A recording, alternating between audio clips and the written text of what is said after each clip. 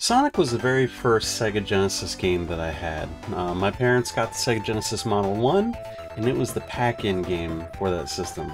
I remember playing Sonic for the first time, and I was hooked by the time I got to the second stage. The music, the responsive controls, the different zones, all of it sparked something in me that I still feel a version of today when I go back and play that, or any of the immediate sequels for the Genesis. Sonic to me is like a sports team is for a lot of people. Sonic is my Knicks. Sonic is my Giants, my Canes, my Seahawks. Through thick and thin, good release and not so good release. From scoring goals to fumbling the ball, I'll always come back to Sonic because Sonic has been there through most parts of my life. Like Star Trek is to me as well, it will always be there as my comfort food of entertainment. I will forever look at the original Sonic with fondness because of nostalgia, but does Sonic still hold up today almost 33 years later? You may take my word with a grain of salt because of what I just said, but let's take a quick dive in and see if it still holds up.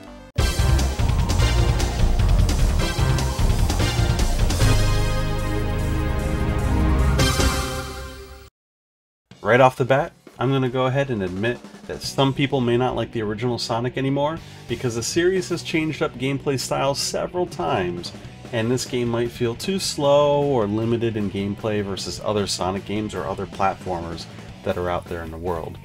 Sonic started as a 2D platformer, which added and changed up with each new game, then went to 3D and kept going through various gameplay changes and iterations to the version we see today being open world with focused levels in Sonic Frontier.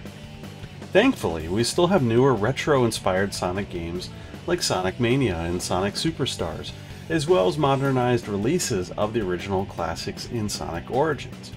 But even these have a core Sonic feel that got its start in the original Sonic game.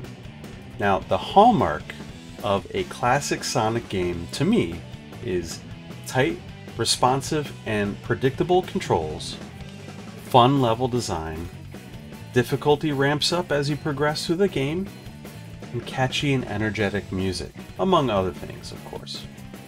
Now let's dive into some gameplay and controls. Sonic has a signature feel, which includes specific jump physics, walk, run, and stopping behaviors, as well as how Sonic maintains momentum when going up, down, and around ramps and slopes and loop-de-loops.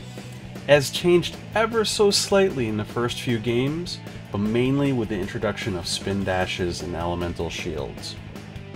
Sonic still feels responsive, predictable, and easy control to this day.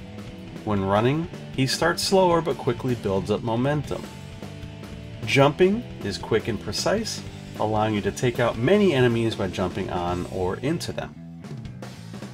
All of this was remarkable back in 1991 because you had lots of platformers of various kinds, and many of them felt slippery, imprecise, and were just a general challenge to control. So it was kind of like you were holding onto an oiled up bar of soap. Sonic felt great from the first game. Again, this holds up really well today in my opinion. So, one thing about the original Sonic, you only play as Sonic, because that was the main character, and there was no Spin Dash. Spin Dash, of course, was introduced in the next game. So, with newer releases, there are some quality of life updates where you can do other things, which we'll get into in a little bit, like play other characters, Spin Dash, play with other control schemes, with customization, etc. But let's dive into the game. If you haven't played a classic Sonic game before, there are different ways people like to play this game. Because this was released in the era of arcade games, many people play for the high score, to get the highest score possible. You get a high score by killing badnik enemies, is which they're called, from getting rings, completing special stages. Some destructibles will also net you some points as well. Also, you get a time bonus for quickly speeding to the end of the level, which can net you some more points. Special stages appear as giant ring gateways that you have to jump through at the end of the level, and only show if you get 50 rings. In special stages, you have to navigate a rotating maze to get to one of 6 Chaos Emeralds. Yes, 6. We'll get to that in a minute. To get to the best ending, you have to collect all 6 emeralds. If you don't, well, Robotnik still wins, and he'll taunt you after beating the rest of the game. So in the original Sonic, you got 6 Chaos Emeralds, while in the sequels, you normally got 7, which would allow you to turn into an overpowered version of Sonic called Super Sonic. In this game, there is no Super Sonic. That wasn't a thing yet. And along the way, of course, at the end of each zone with Act 3, you get a version of Robotnik and one of his robots, one of his traps, one of his things that he tries to kill you with at the end of the level.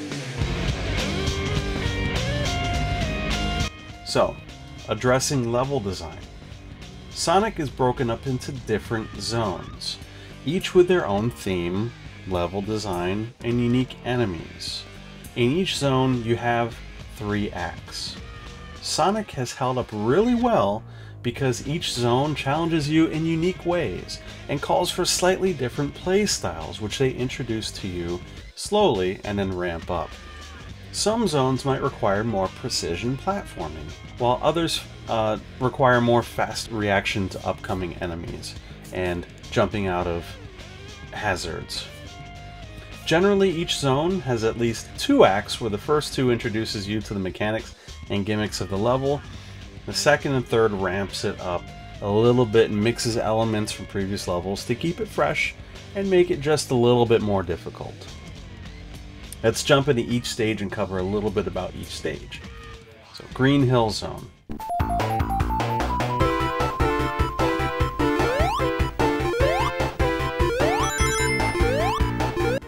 Now, this is a classic first stage that's been forever replicated in Sonic.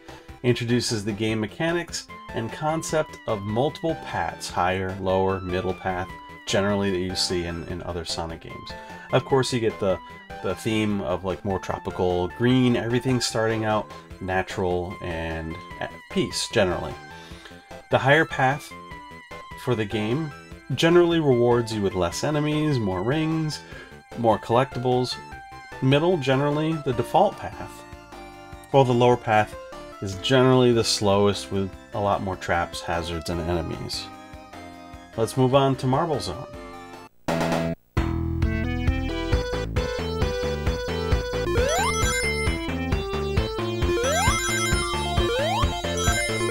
Oh, I love the Marble Zone. This is one of my favorite levels. I mean, the original Sonic, of course, is great, but this zone forces the player to slow down a bit and do some more precision platforming.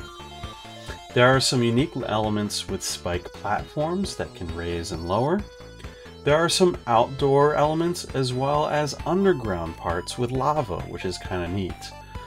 It really starts to show off the unique Sonic branded design variety that I fell in love with. So, like I said previously, when you hit level 2, or zone 2 I should say, Marble Zone, is when it starts to really mix up a bit and become unique.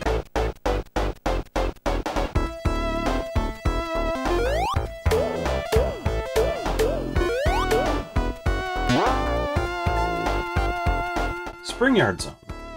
So this is really where you get the casino and pinball inspired zone with lots of springs and bumpers, and of course you'll see that in later Sonic games as well, more casino oriented, but this is where you will start bouncing around a bit more. You have slow moving sequential platforming blocks that break up the speed every so often. You have a slightly more industrial theme now. As you can see, it's getting progressively more city-like, more built up and mechanized, where the buildings in the background and trees in the foreground still. It makes you feel like you're in a city, generally. And of course, in this one, there's lots of tall walls and half pipes to keep the momentum going in certain sections. Now we're getting the Labyrinth Zone. Welcome to the water level!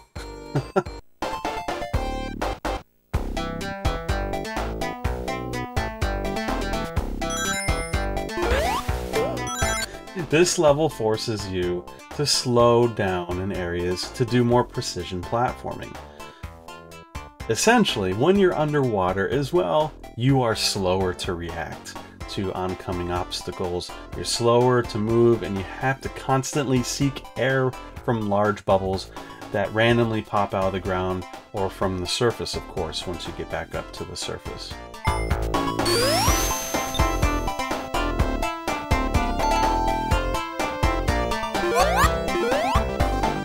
If you're not careful and you don't time your breaths between those little bubble parts that come up, then you can run out of air quickly and lose a life. This level sparked the anxiety of a generation of Sega fans. Just take a listen.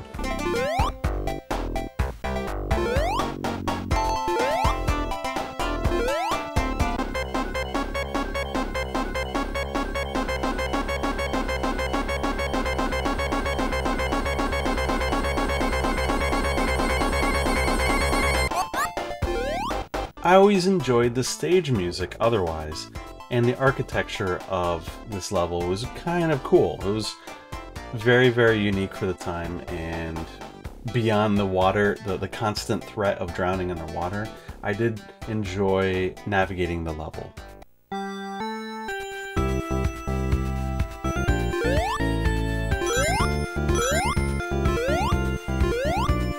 Onto Starlight Zone. This zone gives you a bit more of a break after Labyrinth Zone.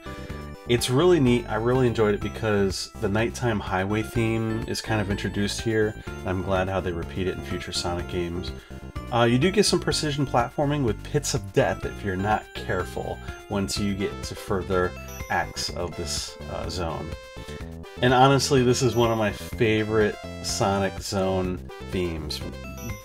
The level design and the music theme is just, it's so great. I absolutely love it, and I still love it to this day. Now we get on to Scrap Brain Zone.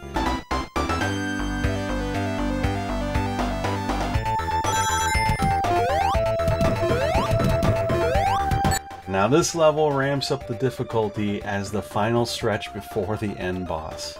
Most everything is out to either burn you, spike you, crush you, or drop you into a pit of death, so watch out. Hopefully at this point you've built up enough extra lives in case you don't time your jumps right, or you find yourself without any rings for an extended period of time. It happens, right? I do love how you finish the first two acts just to believe you're headed to the final boss, when no! You're brought back to essentially Labyrinth Zone Act 4.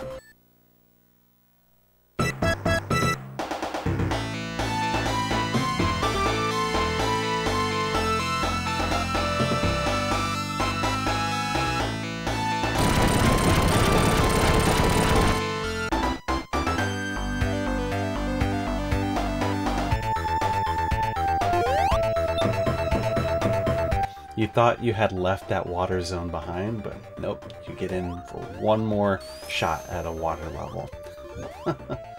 And now, we finally get to the final zone.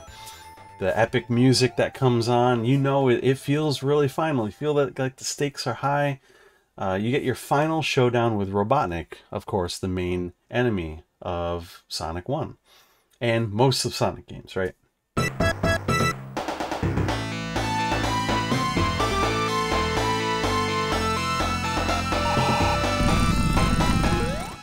You don't have any rings in Final Zone, so of course that ups the ante a little bit. It's fairly easy if you're paying attention. If not, it can take a little bit longer to beat, or you could just get careless and get crushed, right? Yeah, so again, this final boss is pretty easy and straightforward, even if you're not used to Sonic bosses. Again, you have no rings.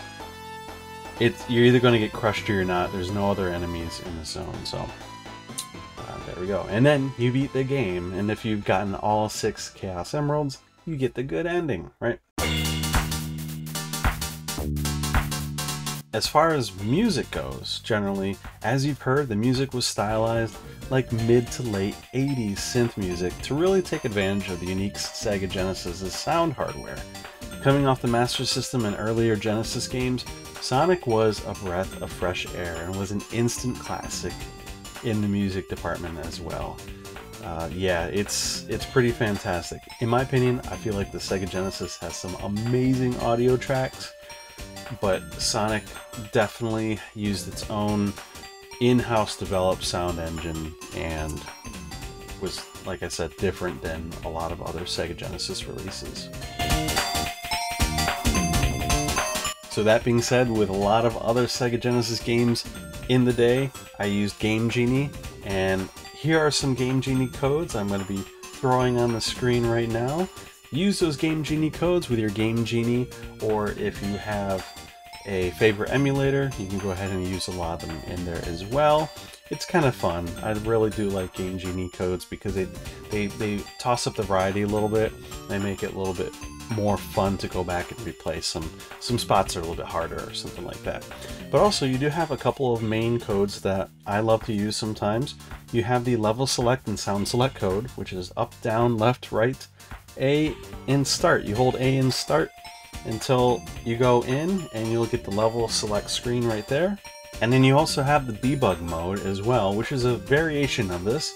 Up C, down C, left C, right C. Hold A and start until the level starts, and then you'll see a bunch of numbers on the top left corner of your screen where the score generally is, and you know that you're in debug mode. Then you can go ahead and cycle through the different objects that you can place. You turn into an object and you can soar all the way to the end of the level if you want. Just generally pretty fun to do that. So the most common way that you can find the original Sonic outside of mobile ports these days is Sonic Origins Collection, that is out for most major game console platforms and Steam on PC. This version of Sonic 1 adds a couple of things that make the experience either fresh for old hat players like myself, or a better experience for new players. For one thing, you get widescreen support. This may make it easier to navigate levels and play higher speed sections. You also get points instead of lives, so there's no risk of ending up having no lives if you keep dying in a certain section, which is kind of nice. You can play the game as different characters for more variety in gameplay. Of course, you get Sonic, you can play as Tails that can fly, Knuckles can glide and smash through some barriers, and of course Amy has her trusty hammer. You also can play the game with spin dash and drop dash abilities that were introduced in later games, so this can actually make speedrunning really fun, or of course you can get through certain sections in new ways. You can also, if you mess up a special stage, you can spend a coin that you earn and try it again right away. The nice thing as well is it saves your progress as you play. If you're mid-game and you just want to walk away, there you go. You can do that. It also includes a original mode as well, with like a 4:3 aspect ratio boxy view with limited lives. It tries to make it feel more like the original Sonic game, even though it's just a cropped view of the newer release. It also connects with the later titles in a story mode with some new animated cutscenes, which is kind of nice. It's very nice to kind of connect everything together. In this release, if you enter the level select code, as I mentioned, up, down, left, right, A, it brings you to level select and gives you some other extra tweaking options, including disabling the spin dash, adding elemental shields from Sonic 3, character selection, among other options in there, so check it out. When this version launched, there were some nasty gameplay bugs that have been mostly ironed out since, but also other individual listings for the single releases of Sonic 1 and the other games were removed from those game stores. So this may be your only option to legally play the game, to play Sonic 1. Emulation is always an option as well as playing one of the many older releases of Sonic compilations from the past 30 years. Just avoid the Game Boy Advance version at all costs. Some compilations also had some weaker audio, some not so great emulation of the Sega Genesis. Some compilations also had some weaker audio, some not so great emulation of the Sega Genesis audio, so may watch out for that. But this release is pretty good on Sonic 1's audio. If you haven't played the original Sonic before, you might be surprised at how well it holds up. You might get frustrated with a couple of the later levels, but in a time where people are seeking out roguelikes, where you're rewarded for repeated attempts or playthroughs, Sonic will reward you for a quicker platforming, general speed, and going back to collect all Chaos Emeralds in a single playthrough. And it can be tough without modern save states, but thankfully new releases have that. And they're a little bit more forgiving as well. So Sonic is currently available on Sonic Origins Plus version, on Steam, Xbox devices, Nintendo Switch, PlayStation 4, PlayStation 5. Also is, I believe, still available on iOS and Android mobile devices by itself. And of course, you can find a version of Sonic 1 on many compilations from the past 30 years, like I said. Personally, I'd recommend the original Sonic copy, of course, if you can get it. I'd also recommend Sonic Jam version on the Sega Saturn if you can get to it, because there are some really cool other difficulty settings on there and some quality of life changes that the team made. I also recommend Sonic Ultimate Genesis Collection on Xbox 360 and PlayStation 3. And of course, Sonic Origins on modern platforms is pretty good as well, especially with the 16:9 and all those other additions that I mentioned. So thank you so much for jumping in this video today, and I hope you had a good time, and I hope you also agree with me. If you don't agree with me, or if you do agree with me, go ahead and put your thoughts in the comments below. I'd love to read them, and I'd love to comment back at them as well, and I'll see you on the next Sonic video and next retro video that I do. Game on.